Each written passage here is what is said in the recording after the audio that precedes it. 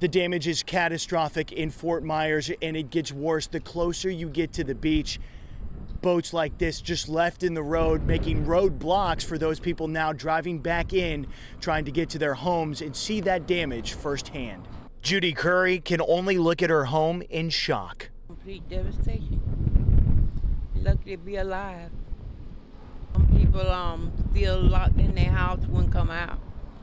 They had boats going in the streets. The death toll from Hurricane Ian is uncertain, but public officials in Florida have braced the people here for the worst. In Fort Myers Beach, Hurricane Ian's storm surge was so strong it tossed boats like they were toys. I actually have a big catamaran, a motorboat in the middle of my pool right now. This beach community hardly recognizable to the people who live here and called it home. I'm crushed. I mean, it's sad.